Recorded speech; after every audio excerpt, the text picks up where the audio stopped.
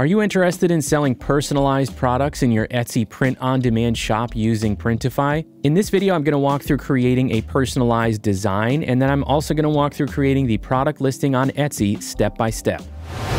There is a huge opportunity to sell personalized designs on print-on-demand products in the Etsy marketplace. There are pretty much no limits on what types of products or designs you can make when it comes to adding personalization or customization. And there are some general personalized type niches that are also very popular. And we're going to use one of those examples to walk through creating a design and a listing. So I used the Sales Samurai Chrome extension to start my niche research like I always do, because for me, it doesn't start any different if I'm looking for a personalized design niche versus a regular one. Now, in general, one of the sort of popular family niches for designs for t-shirts or sweatshirts or hoodies are vacations or certain types of trips. So one that I came across was a ski trip or a ski vacation. So that type of terminology led me to pop open the Chrome extension for Sales Samurai and find a couple of ideas here. So I just searched for ski vacation shirt here to get an idea of what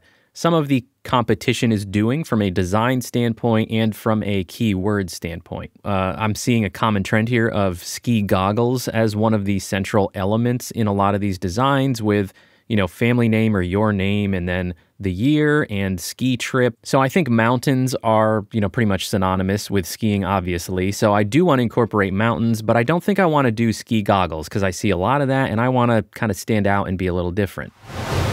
Now, I'm going to use Kittl to show you two different ways to create a personalized design, and these two different methods are exactly the same no matter what design software you use. So if you don't use Kittl, that's totally fine. You can use Photoshop, you can use Canva, you can use Photopea, whatever software you use to create your designs, the way you would approach this is the exact same. So we've got all of these design templates to pick from. But for example, here is something that I think is possibly a good candidate. You can always change the color theme of these templates, but it's already got the mountains in it. I could easily swap out that bird in the center for, a silhouette of a skier and change the style of the text, change the color scheme, and I'd have a skiing design. And that's exactly what I did with this design here. This started out as just a design that had the mountains in it and the year across the back, and some of this text was across the top. So I really had to do minimal edits to this. I added this little silhouette of a skier there by using the search for elements. So very simple edits, and like I said, this is not something that you need to have Kittl to do. You could very easily put something like this together in Photoshop or Canva. If you use software like Photoshop or Designer or Affinity or something like that, you'll just need to have a source for the actual graphics that you want to use, but there are plenty of sites out there like Creative Fabrica and Vexels and places like that if you don't use Canva or Kittl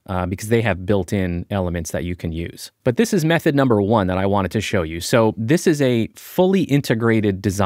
I'm kind of making up that term, but basically what I mean is I've included all of the text of this design in my actual print file here. I have everything, including the stuff that's going to be personalized here in my design editor, in my editing software. So what that means is that when I get an order, I will have to come back here or wherever you have your design. If it's Photoshop, you have to go back to Photoshop. If it's Canva, you have to go back to Canva. And I would have to personalize this text for each order and then export this print file again. So I'd have to come back in here, and I grouped all of this so that I could move it around. So I'd have to come back in here, ungroup all of it, and then come back to my text, and we'll edit the Smith family here. And then for Park City, it was Jackson Hole. All right, so there we go. That might not be exactly perfectly the way I want it, but you get the picture. That's basically what I would have to do if I got an order for Smith family, Jackson Hole, and then export this as a PNG again.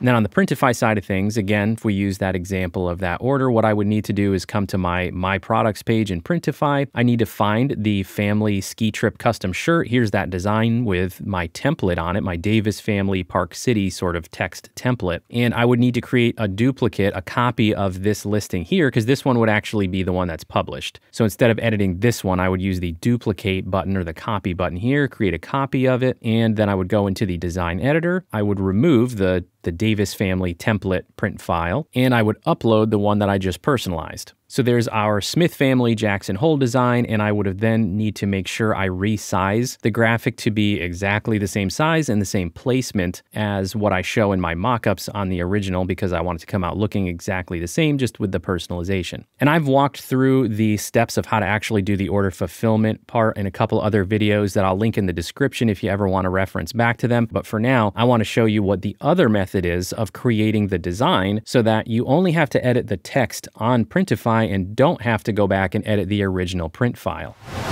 All right, so your option 2 or method 2 for creating a design like this for this niche would be to create the design in a way that actually does not include any of the personalized text. Just create the base design with the base graphics in it, or the elements that are not going to change between each order. And so that might look something like this, where I don't have any of the text fields around it. I don't have any of that stuff that's going to need to be customized. I just have that base graphic. We've got the mountains, we've got that silhouette of a skier, a couple little star accents there, and then the bold text that's going to say ski trip on every print file, regardless of what the personalization is. So this might look a little bit less fancy, but it's because we are going to use Printify's built-in text layers to add the personalized parts of the design. And just one other quick note, if there are any other individual elements that you want to use in the design but might need to move around when you're making your personalizations, like this snowflake, I still want to use a snowflake in between the family name and the city or the location. So I just save this as a separate file and add it as a different layer so I can still move it around.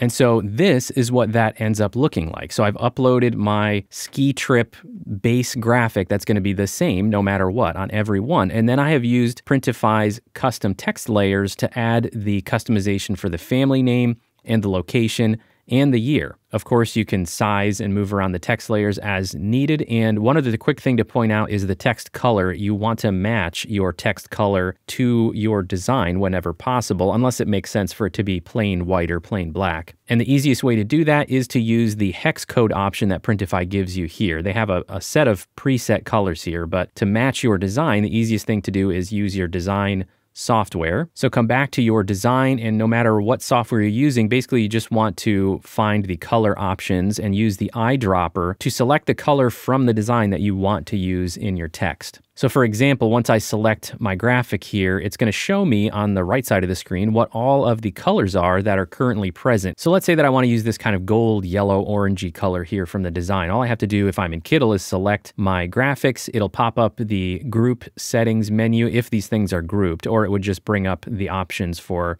the one graphic if they weren't grouped. But it will show you the colors that are currently present in that design. So I'll select that color that I wanted, and it will pop open the color selection, and there's the hex code right there. So all I need to do is copy that hex code, come back over to Printify and select the text layer, select the text color, and paste in the hex code for the color. So why would you want to create your design this way with sort of the base graphic elements and then add your text in Printify? Well, there is one main benefit and one drawback. The main benefit is that anytime you get an order, instead of having to go back to your original print file, wherever that is, if it's Kittl, Canva, Photoshop, wherever, instead of having to go back to that print file and make your edits there, you only need to make edits here right in Printify, and you have to come into Printify anyway to do this personalized order. So you really are keeping it all self-contained to just Printify. So in this case, it was Smith family, and all we have to do now is just change the bottom text here. And there we go. We were able to make our adjustment for the personalization for our order in just a few quick clicks in Printify. Didn't have to edit the print file, didn't have to export it, didn't have to upload it, and do all of that every single time. So personally, I like this option a lot, using Printify's built-in text, because I think it's a little bit more efficient to make the personalizations. However, I did mention there is one drawback. The drawback is that your text options are much more limited if you use the built-in text layers. And what I mean by options are two things. Number one, the fonts that you have to select. So the fonts, as you can kind of see here, I'll scroll through them quickly. It's, a decent selection, but it's definitely not going to be anywhere near as big of a selection as you have in Canva or Kittl. And then the other limitation is in the ability for you to transform the text. There really is no ability, at least currently on Printify, to do any transformations to the text to make it an arch, so it's, circular, or make it wavy or anything like that. It's just going to be a straight, horizontal text layer. So how do we actually create this listing on the Etsy side of things, and then what does an order look like when it comes in? Let's go through that part of the process now.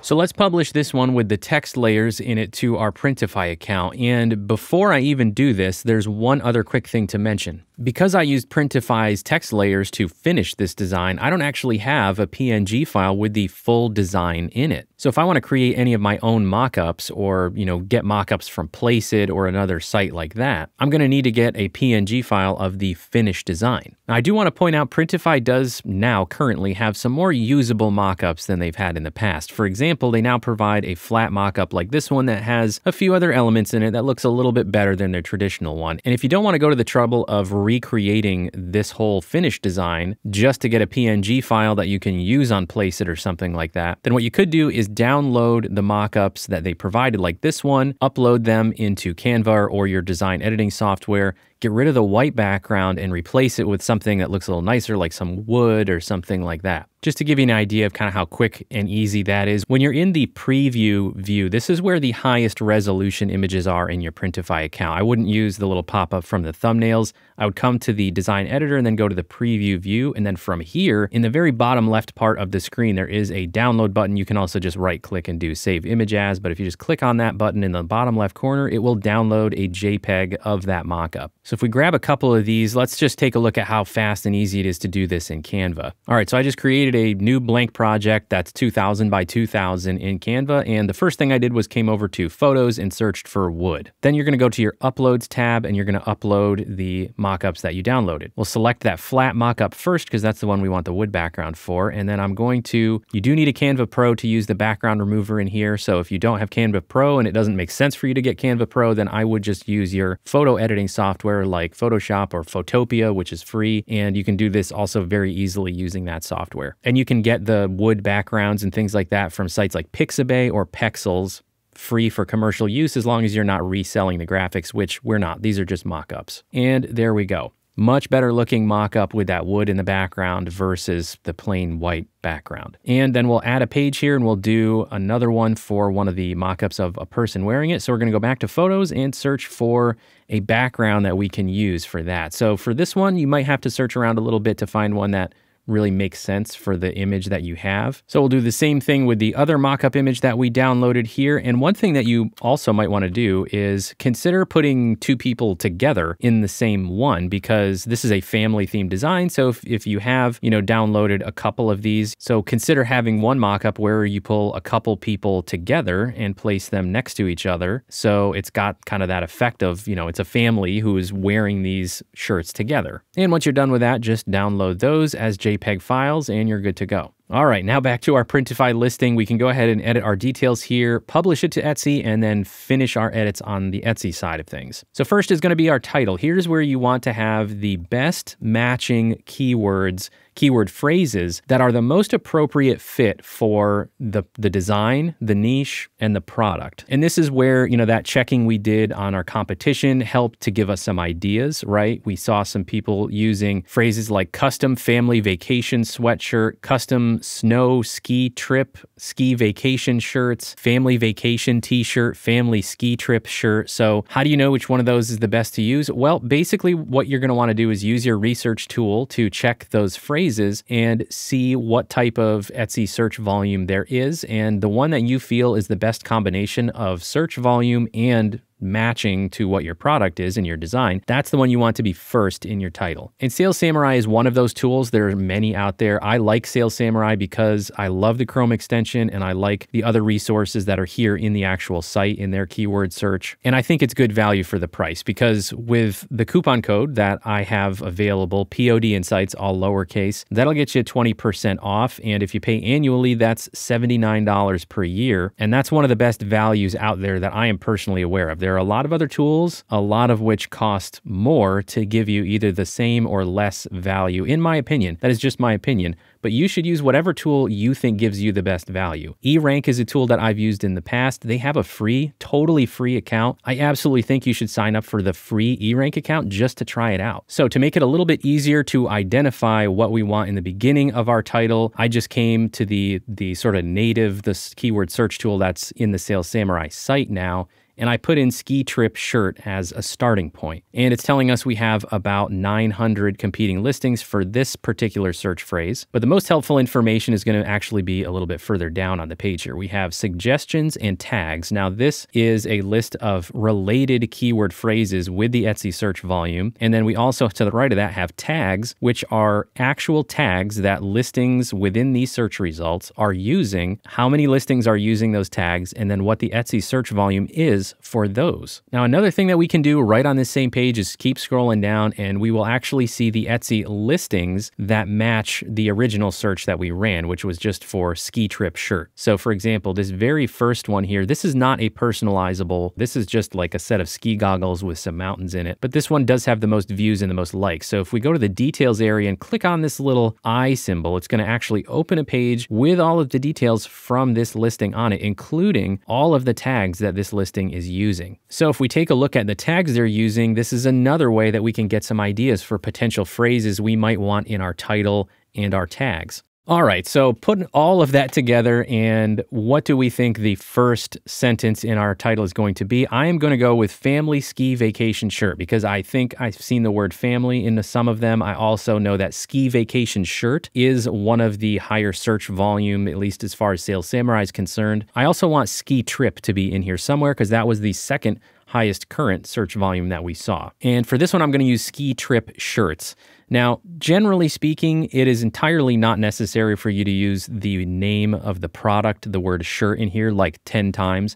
You don't have to have the word shirt after every sentence. There are some phrases that you want those words strung together exactly, even though Etsy uses the type of product based on the category, combines that with the keywords that people search for. So even if I only had ski trip in here and not the word shirts, it should match up, but that just looks weird. Like to a person reading it, just seeing the words ski trip is kind of strange. So when it makes sense, I still include the word of the product more than once, but don't stuff that in there 1,000 times. It's just not necessary for every single thing to end with shirt or shirts. And then I'm just going to put family skiing vacation as the third phrase in here. I generally don't go more than 3 phrases. I don't generally do the thing where you see like 10 sentences all broken up as part of a title. Now, as far as description goes, you do want to have a few keywords there, especially at the beginning of your description that are included in your title and your tags. Etsy does use description in search matching for keywords now, but I don't believe it carries the same weight as your title and your tags. So it's not overly critical. Include anything relevant about the product,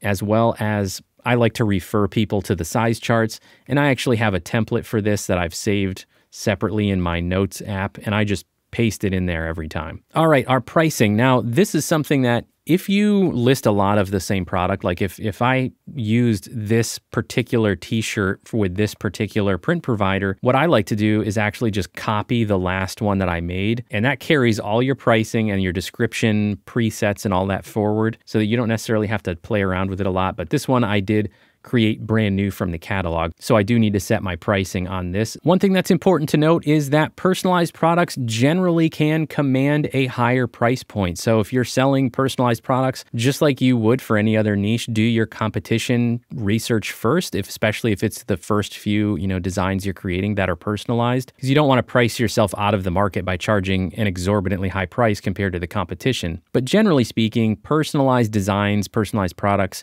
do command a slightly higher price than a non-personalized product. So for example, if you charge $19.99 for non-personalized t-shirts, you should be able to get away with $24.99 for a personalized t-shirt, possibly higher depending on which t-shirt it is you're using and what the competition is doing. So it's always worth a check. All right, now if you're not quite ready to publish it and have it live in your Etsy shop, you can use the hide in store option here. That will push it as a draft to your Etsy account. I'm going to have my mockups and everything ready, so I will go ahead and leave that unchecked. Variant visibility here, I'm going to show all variants available, even if they are out of stock with the provider that I created this listing with. That is because I personally, when it's something like t-shirts where there's a lot of print providers out there on Printify for the same product, if I get an order for something that's out of stock, I just go and switch that one individual order over to somebody that has it that I trust until it's back in stock with my normal provider. One important thing at the bottom of your edit page on your listing, this is true no matter what type of product you're publishing, is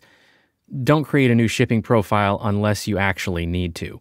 By default, Printify checks this box and creates a brand new shipping profile for every single product that you publish. And this is a t-shirt that I want to have the exact same shipping profile that all my other t-shirts have. So I'm going to uncheck this box and use the drop down here to select the shipping profile that I actually want to use. And that is my t-shirts profile that I named specifically so I could find it easily when I do this. And now you can hit the publish button that is behind my head. All right, so once that listing comes over and actually is published in your Etsy account, now it's time to make your final edits and turn on the personalization option in the listing. So first things first, it's going to come over with some, but not all, of the mockups, depending on how many are there in Printify and how many color options you chose. Etsy only allows you to have, 10 mockup photos, and you can see how many of them came over with the navy color. That took up the majority, but we're not going to use these. We also need a size chart in here, so we'll delete all the other ones. We'll use the ones that we made in Canva. All right, now we've got our mockups from Canva loaded up here. So we've got a good number of mockups, and you're going to want to, of course, adjust your thumbnail, your primary thumbnail. I would even like to zoom in a little bit farther than that, but something like that, it's still clear, what you're looking at. The design's a little bit bigger, stands out. I also recommend including an image of a size chart. I like to have a nice kind of more professional looking one than just the one that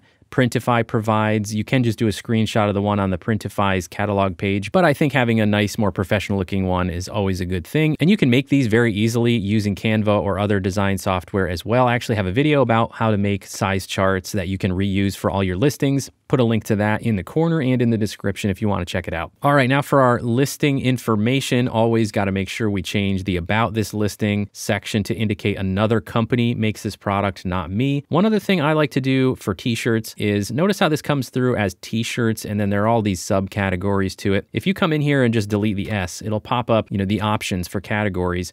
And you can actually go one layer deeper in t-shirts. You can go with graphic tees. So that's the same parent categories. It's still in the clothing category. It's still under t-shirts, but it goes one layer deeper to graphic tees, which is what this is. So I like to select that. All right, now any of the attributes that don't apply, you don't have to select anything for. I do usually choose the sleeve length as well as the neckline. So we'll go with short sleeve and crew neck. Now under graphic, when you select graphic t-shirt, you get the option to select what the subject of the graphic is. And for a graphic, a design like this, you actually have a few options here. It's not super critical. We have sports and fitness. We have skiing. We have a sport in the design, so we could select sports and fitness. But we also have a travel and transportation. I'm probably going to go with travel here because the theme of this graphic is a trip, a vacation. So I'll go with travel for this one. Now, renewal options, I have a whole video about why I select manual, not automatic, because the renewal option here has nothing to do with renewing your listing after it sells. What actually controls the automatic relisting of this product when it does sell is the quantity that you set down in your product variant section, not the renewal options. So our description here, you can edit it if you need to, but if you set it all up in Printify, you shouldn't have anything to edit here. I just didn't make the edits in Printify before I published it. So if that's the case, then you would want to edit this here. Of course, you need to select your production partner like you always do. Now we come to our tag section. So this is where we're going to start using all of those phrases that we found either in the Sales Samurai Chrome extension, in the suggestions, in the tags, or in some of those competing listings where we got some ideas. All right, so I was able to fill out all 13 tags here, and yes, there are a couple that are a little bit less likely to show up in search results than others, but basically what I'm going for here is I want to match at least part of a phrase. I want to string together something that will at least match part of a search phrase, if nothing else, and it's still relevant for my design and my product. Now, I was able to find a few more on some of the other competition listings listings like group ski trip, skiing family, family trip shirts. We got après ski shirt in there. But there you go. You definitely want to fill up all 13 tags whenever possible because that is just cross-referencing you across a lot more potential search results. Now in your variations or your variant section, there shouldn't be anything that you need to do for this type of listing unless, like me, you forgot to get rid of the size 4X and 5X and you don't want to offer that. If you do that, come to the edit variations and just find the 4X and 5X and just get rid of them. Then click on update, it'll remove 4X and 5X, and now you're good to go. Now, here is the most important part of this whole deal. We finally came to it, the personalization option. By default, it is turned off, so hit the toggle switch here and turn it on. Now, there's only two things that you need to do here. Number one is to put instructions for your customer, which, by the way, it also is probably a good idea to put the exact same instructions in the description because you never know which thing the customer is going to read or not read. So I would put the same instructions in your description as well. So here it gives you on the left a space to enter your instructions. You do have a limit of only 256 characters here. So if you need to expand on these instructions, definitely do that in the description. So here's a sample of what I would say for this specific product in this design. Enter the name, location, and year that you would like in the design. See sample photos for text placement. Please message us before ordering if you have any questions. And the second thing you have to do is indicate whether personalization is optional with this checkbox here. And this depends on your design. You will have some designs that you could create where you don't necessarily need the personalization. It looks fine without it. But in this case, this one requires personalization. It just wouldn't look right without it. So for this one, I'm going to leave that unchecked, which means they have to enter something in that personalization field before they add it to their cart. And then one extra thing here to do is you can put a character limit there if you want to. For example, if we had one that really we only had space for like 6 characters, it was just going to be a name or a year or something, you can limit it so they can't put more than that in the personalization. For this one, it's not like we have unlimited space, but we also have a decent amount of room. So you don't want to limit this to like 10 characters because then they can't tell you everything. You can maybe reduce it down from 256 to like 100 or something like that, just so they can't write you a novel in there. All right, we've got our shipping profile selected here. Shouldn't have to change that as long as you selected the existing one on Printify before you published it. Now, recently, Etsy did change their returns and exchanges structure the way they work. So if you have one set for your whole store, you still are going to have to click on apply here at the bottom of any new listing to apply the existing returns policy that you have for your shop to this one listing. Or you can create a new policy that's specific to this one listing. But for this one, I don't take returns or exchanges. That's the policy for my whole shop. So I'm just going to select apply and keep it the same. And now we are ready to publish. So we can go ahead and publish this and it will be live and good to go. All right, so here's our listing on our shop page. And like I mentioned earlier with this thumbnail, I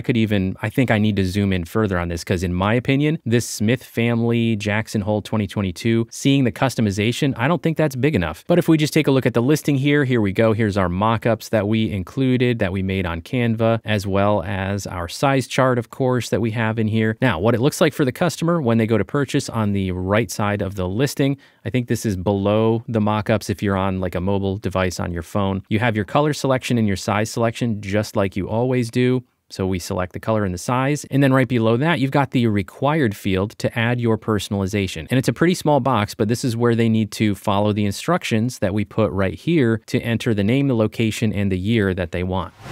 Now, when you actually receive a personalized order, you will see the personalization required right here. Now, you're looking at an order that I canceled because I placed this order myself as a sample for a different video that I made. So you would not see it as canceled. It would be on your new orders tab. But just for the purpose of showing you the example, right underneath the SKU number for this product, you see the personalization that was entered, that was requested by the customer. In this case, they asked for John, the name, and this was a Christmas ornament product that I created. So they're looking for that name to be added to the ornament. Now, on the Printify side of things, when it comes to fulfilling your personalized orders, you have two choices for how you set these up and actually go through the order fulfillment process. And I discussed those two options in a video that I just made. So I'm not going to go all the way through it here. It'll just make this video even longer than it already is. But basically, your two options are to have all of your orders set to manual order submission, meaning every order that comes into Printify has to be manually submitted. The other option involves changing or deleting the SKU numbers for all of the product variants in your listing so they don't sync to your Printify account. And you then use your Other Orders tab on Printify to manually import